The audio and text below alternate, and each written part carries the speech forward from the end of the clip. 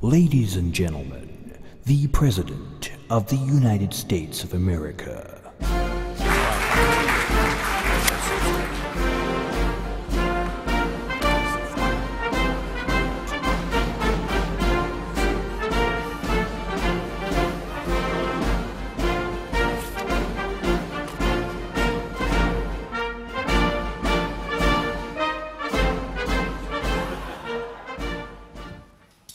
Honored guests, former presidents, ministers, burgermeisters, Burger Kings, students, prudents, leaders of the Academy of Consecutive Poaching.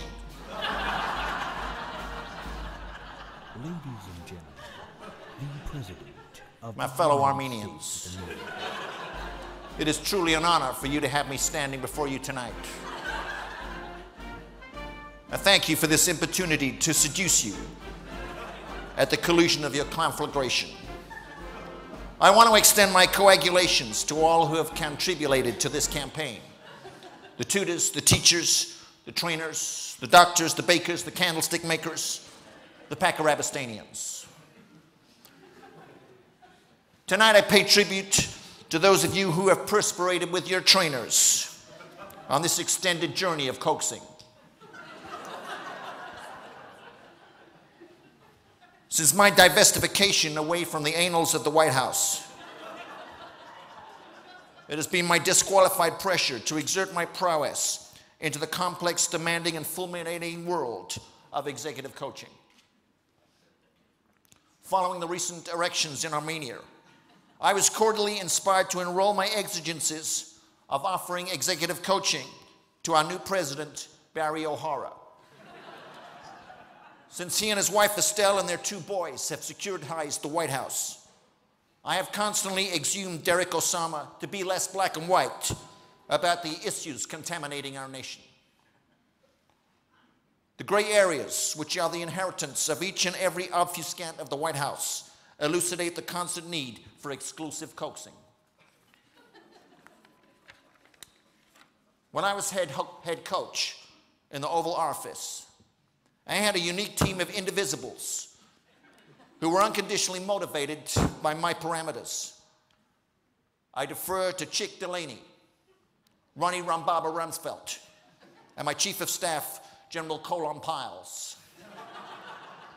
With their subsistence, I coaxed the people of Iraqistan into a new era of democracy. During my insurgency at the White House, I soon learned to coach many expletives. Expletives such as, up yours, go spin on that, your mother, and so on. But my administration went into administration over the coagulates of many expediencies. Thankfully, one department has segregated the gray areas of competency for the examination of everyone, and I defer, of course, to the CIA, the Coaching Institute of Armenia. Our coaches in the High Development Center in Guacamole Bay have excruciated many coaching techniques to elucidate the annals of their objectives. As a result of this, many tourists have come from all corners of the world that they might activate their rapid collaboration processes. Worldwide leaders have speedily divesticated themselves of their organizational strategies. Coaches have activated the rapid disclosure of previously clandestine objectives, even from folks who didn't even know they had them, such as the power and efficiency of consecutive molesting.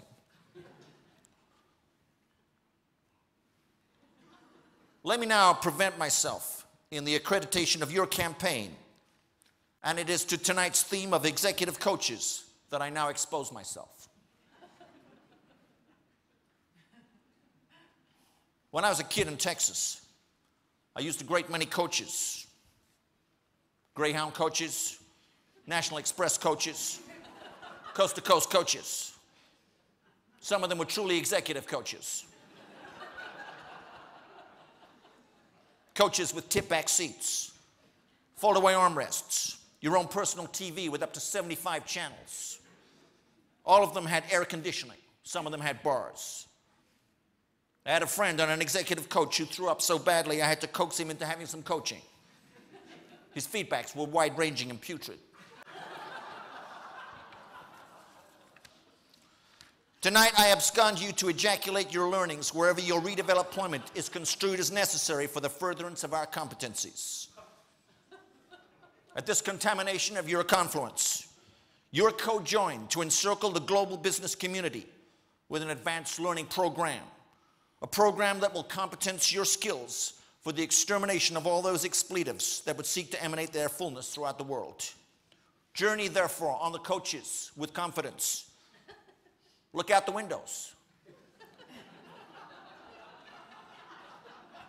Feel the cool breeze of the air conditioning.